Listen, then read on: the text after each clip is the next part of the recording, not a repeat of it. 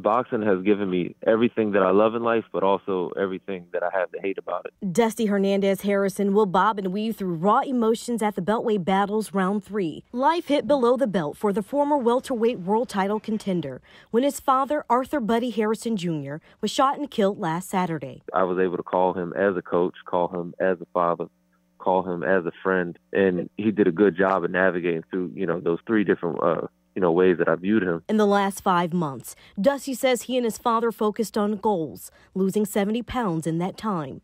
Dusty laced his boxing gloves for the first time when he was just 2 years old. His father, Buddy, always in his corner. Made him happy to see me in the ring. I think he knew that that's when I was doing all the right things in life. I had something to focus on. I was being healthy. When it would be easy to throw in the towel, Dusty says he's rolling with the punches. He loved the fact that I was fighting, and it made him happy. And the fight of his life will continue outside of the ring. Parasite. In less than a week's time, Dusty is realizing even more the true legacy Buddy has left behind. But his job it truly was helping people, and I don't mean to sound cliche saying that. We're trying to keep doing it, and it's amazing how many people it's going to take of us to step up just to do what one man did. It's going to be hard, but we're going to continue to do it, somehow. We'll figure it out. Reporting in Washington, Megan Rivers, WUSA 9.